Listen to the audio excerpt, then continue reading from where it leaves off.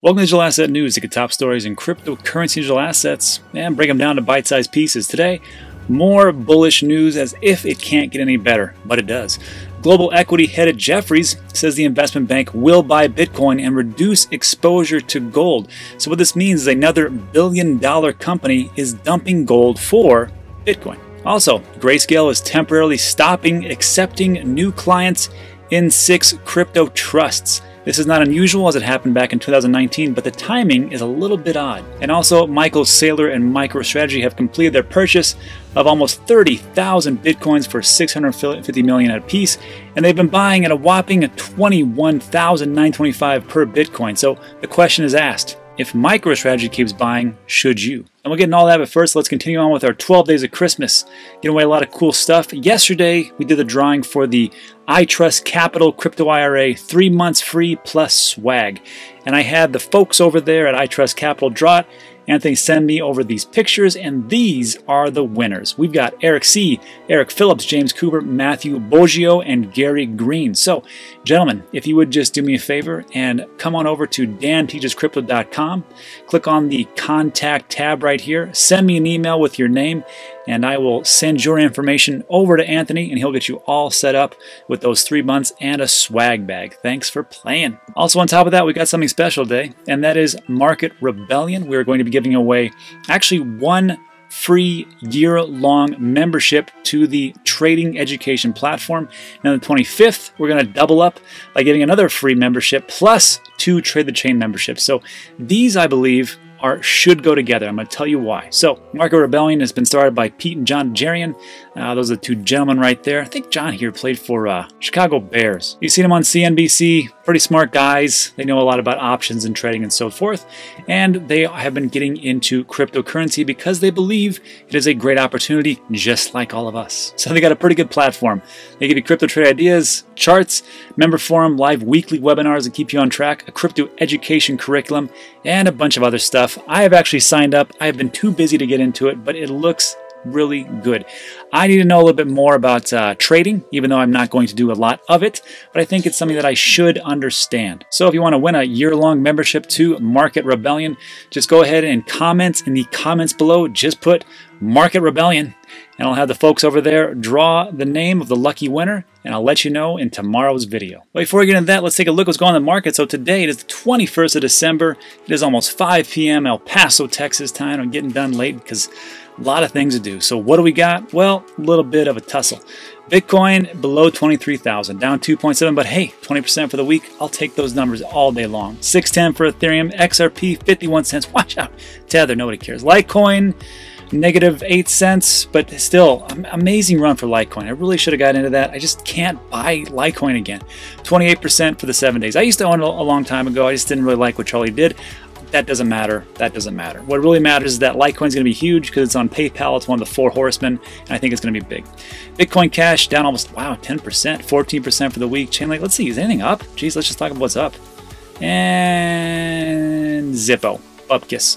Let's take a look at Bitcoin and see if we just would have invested in Bitcoin would have been okay or not. Well, yeah, pretty much. Yeah. Except for Cosmos. Hey, congratulations, Cosmos holders. And that's pretty much it. So, all right, let's jump into today's top stories. So here we go. This is huge. I think this is huge. This is huge to me. I always like when billion-dollar companies who are heavy into gold go, you know what? We're going to drop gold and go into Bitcoin because it just proves my point, or our point, that people are finally trying to get it and institutions are really trying to come on in. So, global equity head at Jeffereis says the investment bank will buy Bitcoin and reduce exposure to gold. First of all, who the heck is Jeffereis? It's hard to keep all these billion-dollar companies straight, but Jeffereis Group LLC is an American multinational investment bank and financial services company headquartered in NYC. The firm provides capital or clients with capital markets, financial advisory services, brokerage, securities, blah, blah, blah. They do a lot of stuff. Great, good for them. So their revenue, or their total assets under management, you're looking at $44 billion. So no slouches. Looks like they know what they're doing.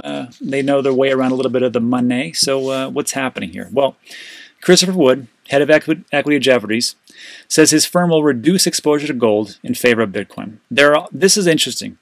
There are plans to increase the crypto component of Jeffereis' long-only global portfolio for US dollar-denominated pension funds if and when the Bitcoin price drops from current levels. And when we get into this, it actually kind of flips around. So this is what's going on. Before this happened, Jeffereis funds were as follows. It was half or 50% towards physical gold bullion. Now it's 45% because they reduced their position. Now it's going to be 5% of Bitcoin. I think will increase later. 30% to Asia ex-Japan equities, and 20% to unhedged gold mining stocks. So he wrote in his weekly Greed and Fear note to all the investors, the global head of equity explains the multinational investment bank's rationale for choosing Bitcoin over gold. Because I got to tell you, I think this is probably a pretty shock to the system. When a lot of these guys who have been in this fund for probably quite some time, Jeffereis was started in the 1960s. So I bet a lot of people have been there from their grandfather, their father, and whoever else there was. Now they're saying, you know what, everybody, we're going to reduce, for the first time in history, our position in gold to Bitcoin. That must have been a shock. So the 50% weight in physical gold bullion in the portfolio will be reduced for the first time in several years by 5 points, with the money invested in Bitcoin. If there's a big drawdown, this is the key. If there's a big drawdown in Bitcoin from the current level, after the historic breakout above the 20,000 level, the intention will be to add to this position, which, hey, even smart money does a little dollar cost averaging, so good for them. So just moving down, I don't want to get everybody's hopes dashed. I'm not going to go all the way out of gold because Wood said this: the yellow metal should rally again if the Fed stays dovish, that's a good word, in the face of the dramatic cyclical recovery and some other stuff. So great, they're going to stay in gold. Okay, good for them. Predictions, but this is important. Predictions by strategists at JP Morgan that institutional investors will sell some of their gold holdings and use the proceeds to finance Bitcoin purchases. This is after some gold bug said it wasn't going to happen. But it's true. It's happening again and again and again. Institutions are saying, you know what? We're going to get out of gold and we're going to get into Bitcoin because the upside potential is so enormous.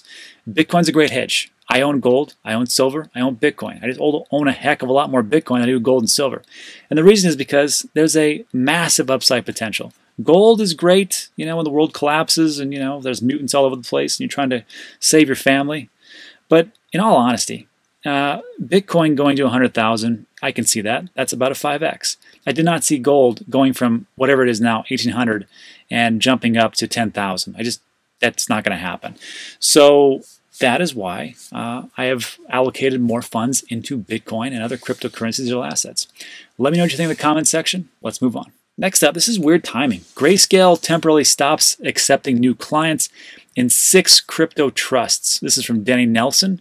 And just a real small snippet. He says, Greyscale does periodically close off its crypto trust to so-called private placement rounds. Such actions happened repeatedly in Q4 2019, which I can get that. In 2019, maybe they just had like, you know, just a big rush of people that came in, or they just were, you know, lax in their purchasing of Bitcoin, and they couldn't take anybody else in. But I think right now, as much as they're doing, as much as they're trying to buy and buy and buy, remember, it's not just Greyscale now. Now you got to compete with PayPal. Now you got to compete with MicroStrategy. Now you got to compete with MassMutual and all the other shadow companies that aren't making it public right now. You have to compete with all those people. So maybe Greyscale's like, there's only so much will go around, so sorry. And then here's the thing. If they keep buying and buying and buying, what happens then? Well, the price goes up. They don't want the price to go up right now. They want to ease off the gas a little bit. And this goes into our next point. Even with temporary closing new investors, Greyscale will still be able to obtain added capital from existing investors until it reopens again to new ones. On Monday, JP Morgan analysts wrote that a dramatic slowdown in Greyscale Bitcoin inflows could jack up the odds of a Bitcoin reduction or correction. So, of course, they're going to say, you know what, we're going to stop buying so much and let's just cool off for a little bit because it's just going a little bit too fast. We got a lot of our friends and institutions who really want to get in this game, and we can't really pump the price up. I mean, look, Jefferies over here is waiting for a dump, and we got to give it to him. I'm just kidding. I don't know if that's really happening, but it sounds good when I say things like that.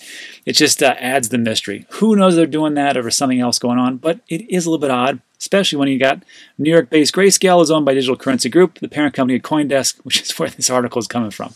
But just to be sure, I went over there and just took a look, and I filled out a form, and it's true. Greyscale Bitcoin Trust is unavailable. Bitcoin Cash unavailable. Ethereum, classic. Greyscale Horizon Trust, you can, but look at that. Our good old XRP, no problem. You can get in there, no problem. Stellar Lumen, Zcash, Absolutely. Everything else, sorry, Charlie, we've got nothing for you. It's just one of those weird things. Let me know what you think in the comment section. I just find it to be odd timing. That's all I'll say. Lastly, Michael Saylor from Microstrategy. This guy's everywhere. I think this guy really is the new Bitcoin Jesus. He really is trying to convert as many people as he possibly can. Everybody has heard the whole thing with Elon Musk and him trying to convince him. Who knows? Elon Musk is Elon. I don't know what's going to happen. I didn't really want to cover it because everybody else was talking about it, so who cares? So if he does, that's great. If Tesla starts to buy Bitcoin, fantastic. It'll be a huge catalyst, but who knows? But this is the story. Michael Saylor says, hey, we did a funding round. We built up a lot of capital, and we were able to purchase, finally, almost 30,000 Bitcoins for $650 million at an average price of $21.9. Which means is that they were paying a little more, a little bit less, obviously, but they were still buying Bitcoin. And people had asked me, they go, well, are you still going to dollar cost average? You know, because I sold a little bit of Bitcoin. Yes, I'm still going to dollar cost average in. I'm still going to dollar cost average in. I had a video about this, about when I will actually stop. The magic number for me is 30K. And I explained exactly why that 30K is. You can watch that video or go over to danteacherscrypto.com. Look in Module 3, Investing. It's the last video that I have placed right there. Very simple, and I laid out all the numbers. But I think it's interesting that he's still doing it. He's still going to be buying. I think Saylor is going to be buying for a long time. And what's fascinating about MicroStrategy is they've said, look, we're not selling. We're going to keep this on the books for 100 years. Now, that's a long time. Let's see if he does it. But so far, he's been pretty much true to his word. So this, by doing this, and these companies doing and buying Bitcoin and putting in their treasury, it doesn't fluctuate the market so much, and it keeps it a little bit stagnant or a little bit more stable. Now, I will remind you of one thing. They are not buying Ethereum that much. They are not buying XRP. They're not buying Bitcoin Cash. They're not buying Cardano. They're not buying altcoins. They're just getting into Bitcoin right now. Maybe way behind the scenes, perhaps. I have no idea. But at least publicly, this is what it is. So I believe Bitcoin will go on a rise, but not as meteorically as before, and it certainly won't crash down because these guys are here. I think it'll be a little bit slower, like we just talked about. Alts, there's still a season for that. People will still flow into it, but I think Bitcoin is a lot of the institutional investors, and the alts, a bunch of retail. So catch it while it's hot.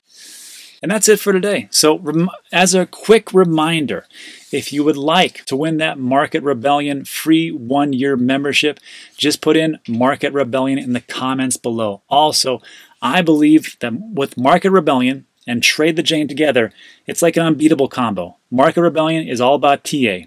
Trade the Chain is all about SA. Technical analysis with Market Rebellion, and sentiment analysis with Trade the Chain. Just this week, they had a great call. GRT, they made it up to 211%. And these notifications that they send you are right on your cell phone. So it's super simple. All you do is look at your phone and go, wow, this one got listed. Let me take a look at that real quick. You get into it. It was at 18 cents December 18th at 5:19 a.m. Eastern Time.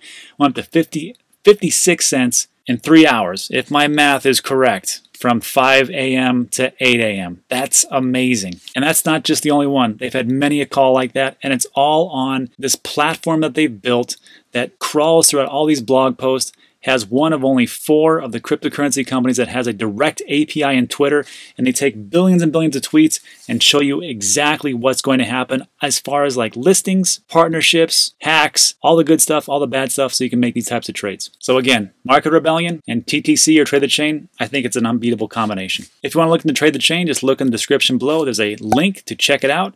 And that is all. So thanks for sticking with me. I appreciate it. If you like these types of videos, there's going to be 2 more that's going to pop up on your left and right. I'll let YouTube do its magic. And that is all for today. So thanks again. Really appreciate it. And I'll see you on the next one.